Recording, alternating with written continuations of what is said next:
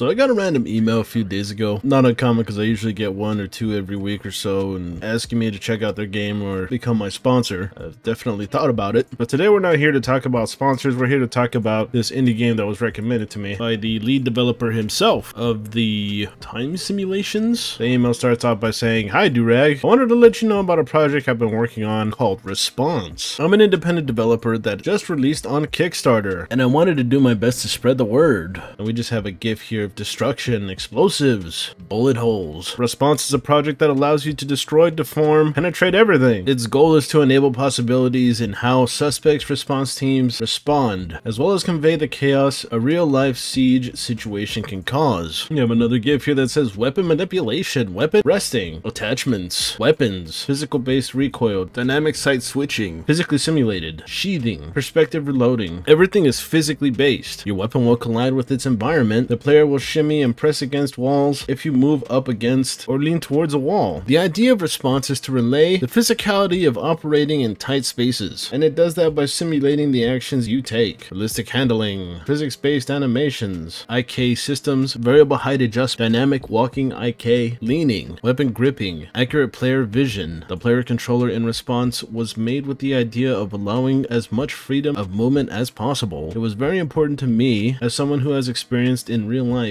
playing airsoft and VR games. VR games counts as real life? That your body can be something you can utilize properly. Simply put, you aren't limited between standing and crouching in real life. The result is being to dynamically adjust your height on the fly, to lower and raise your weapon on the fly, and to lean and press your weapon tight up against corners. Response was made because I feel a lot of games and simulations out there miss the mark. Shit, if I had a nickel for every time I heard that one, I'd be rich! Forget this YouTube stuff! There's things they just don't convey or they cheat. Response is something that aims to fill that gap and do its best. If you would like to see more, I can read about the project here. Oh boy, a Kickstarter. If any of you have actually watched my channel before, then you know how I feel about Kickstarters. I'm pretty meh, because like 90 to 80% of the time, Kickstarters like never be the game that they advertise to be. Or they're a scam, or they just don't reach their goal. Very rarely do they actually get the funding and be the game that they set out to be. And reading through this word salad, it really didn't give me a sense of what this game is actually all about. Like, it just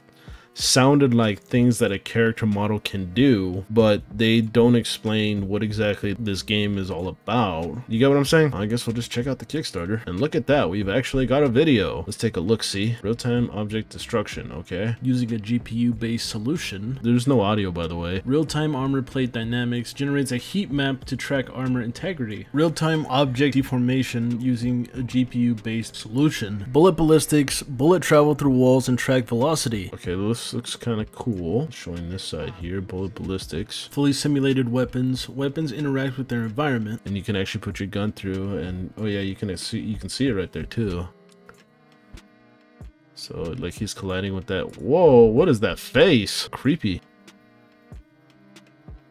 Advanced player movement, variable crouch level, and variable leaning in real time. Oh god. But this looks cool though. Yeah, that actually looks kind of cool, not gonna lie. Then we got physics simulated recoil. Weapons enact force entirely through physics. Visual player IK, glitching known bug. I mean, the gun actually doesn't look too bad when he's shooting it.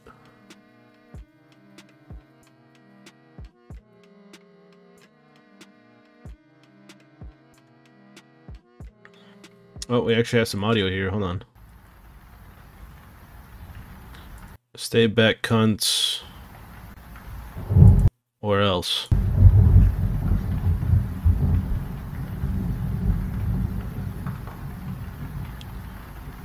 This is so blurry.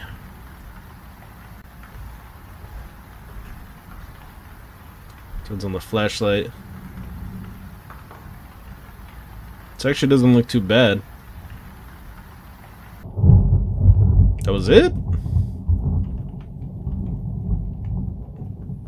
Oh, that's kind of lame.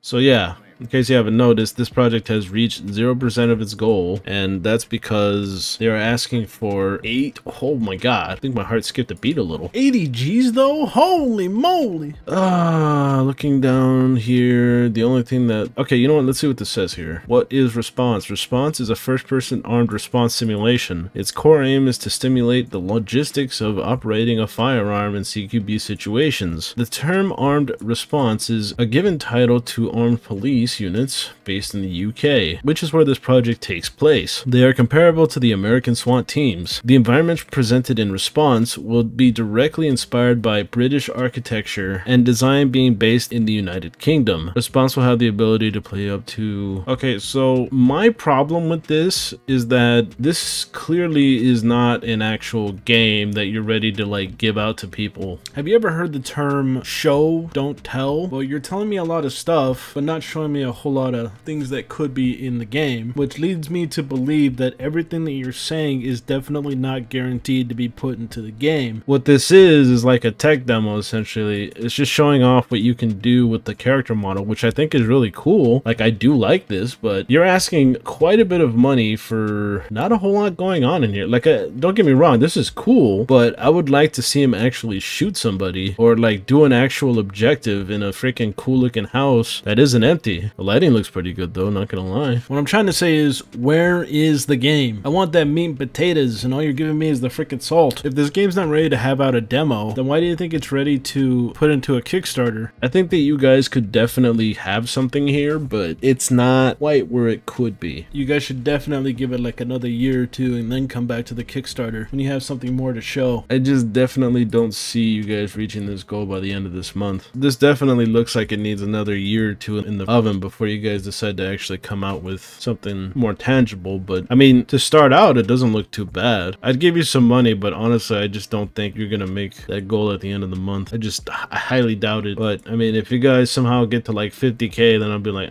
all right, I guess. Like, what are you going to do in this game? Like, as far as I can tell, you're just like standing up and just like doing a bunch of movements that are pretty cool, but how are they gonna help me in a situation? Like, you haven't actually showed any of that off. Maybe going up and securing a civilian or disarming a bomb, planning things on a planning phase, briefings, all the things that make a game, you know? Especially if you're trying to make like some sort of SWAT game. Like, this is cool, but where is the game? I would like to be able to play a demo with actual objectives here before I make my investment. But yeah, so that's Response. I'm gonna put a link down in the description, even though I feel like I shouldn't. If you're someone that actually does want to support them, or at least give them like, you know, pointers, heads up, or what things to add to their game, then yeah. But aside from that, I'm gonna end the video. You enjoy the fact that I cover games, air quotes, games like Response, then be sure to like the video, share the video, comment down below. If you're someone that's new to the channel, be sure to subscribe and ding that bell so that you can get more content on this type of game or any other game that I decide to cover. If you're someone that would like to support the channel, check out my Patreon, hop on that join button, send a thank you in the comments. With that all being said, I want to thank everybody for coming out to watch, and I guess I'll catch you in the next one. Bye-bye.